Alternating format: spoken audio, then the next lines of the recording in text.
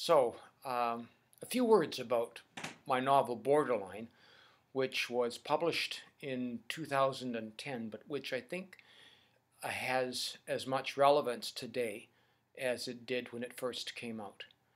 Um, we haven't had capital punishment in Canada for over 40 years, but when I was growing up, we did. And I remember as a kid of 8 years old being underneath the picnic table and my grandparents Stratton talking about the death penalty. They were in favor of it.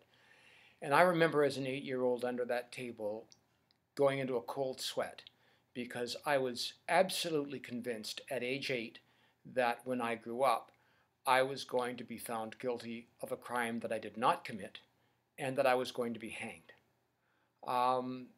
The idea that life isn't fair, that people get what they get, not what they deserve, is something that I've had with me all my life, and it's informed my work, and it's informed a very strong sense of social justice that I've always had.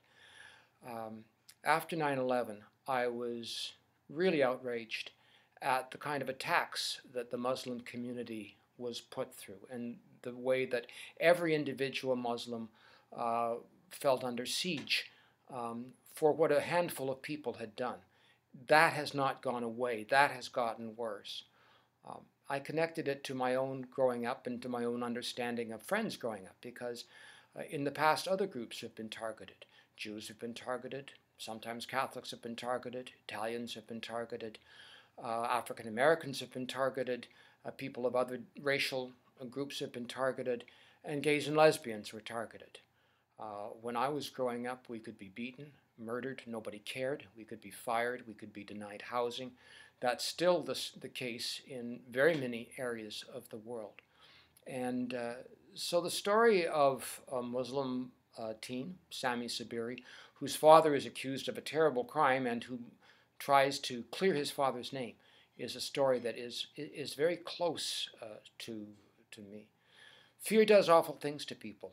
When we don't know other people, when we are afraid of what's sometimes called the other, we as human beings are capable of appalling injustice.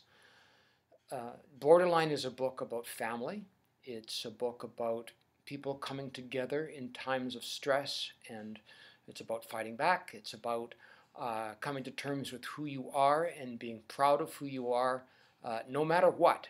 And I hope that you enjoy this book, and I hope that it means as much to you and to your friends and people in your community as it does to me.